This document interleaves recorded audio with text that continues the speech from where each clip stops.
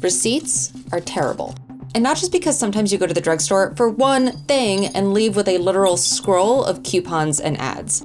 Most store receipts are printed on thermal paper, which contains compounds that stick to your fingers and contaminate the recycling stream.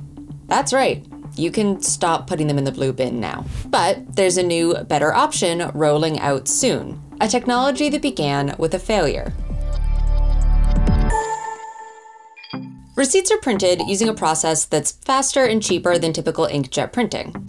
But it requires a special heat-sensitive thermal paper that's coated with color-changing inks, typically the kind known as leuco dyes, along with an acid developer. At room temperature, these dyes are colorless. But when the hot printhead passes over the paper, a reaction between the dye and the acid developer occurs. The acid donates a proton to the dye, which changes its structure and turns it black, gray, or purple. We've used this kind of paper since the 70s, but it has a bunch of drawbacks. First, leuco dye reactions are unstable, so their colors fade, as anyone who's ever left a receipt in the bottom of their bag for months knows. The images can be reversible. Say you want to keep a receipt, it may go away over time. More significantly, some of those developing agents have been banned by the European Chemicals Agency for their potential effects on human health. And while it might seem like a good idea to put old receipts in the recycling bin, those chemicals contaminate the recycling stream. Where could that then wind up in my house? Your cereal boxes, your soda cases, when you open those up and you see the brown cardboard on the inside, those are almost always recyclable materials. So scientists are coming up with new paper that can work with the same old thermal printers without relying on leuco inks or acid developers. And the technology that makes this possible started out as a failure. One way of producing color without chemical pigments is using what's called structural color. Synthetic structural color relies on tiny structures like microspheres, usually filled with air that scatter light, creating opaque color. Microspheres are nothing new. They're in house paints, sunscreens, all kinds of stuff that you use every day.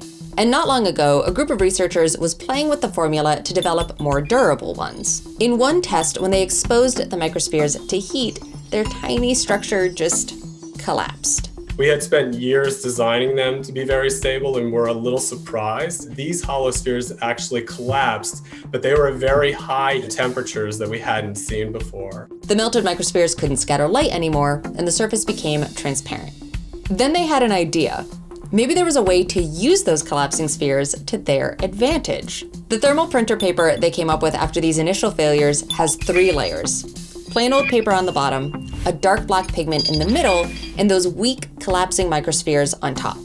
In their normal room temperature state, the spheres reflect light, leaving an opaque layer on top of the paper with a faint blue sheen. When the thermal printer head passes over them, however, the spheres collapse. The heated area becomes transparent, showing the black pigment underneath.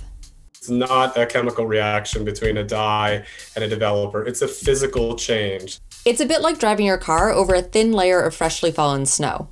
When undisturbed, the snow is a white, opaque layer over the road. But when your car tires pass over and crush it down, melting it, you can see the black pavement below. Now maybe you're wondering how those microspheres are made. You start with an emulsion that contains a hydrophilic monomer with an acidic functional group. The monomers join together or polymerize into solid balls.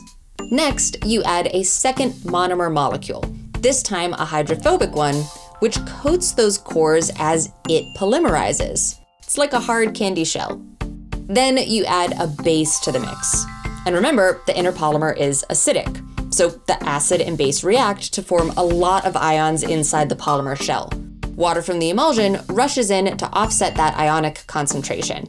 The water inflates the sphere, stretching the outer polymer shell to almost triple its size.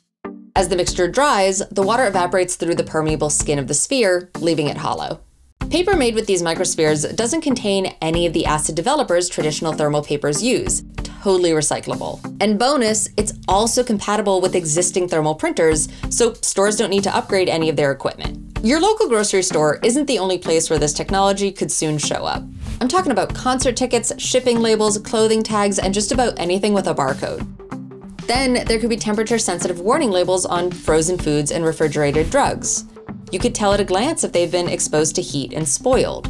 Heat-sensitive coatings could also show when circuit breakers and other electrical equipment are too hot to touch, or when medical equipment has been effectively heat sterilized. Sometimes failure is the first step to innovation. In this case, a new idea that may end up in our pockets, purses, and takeout bags, and leave our recycling stream a little cleaner.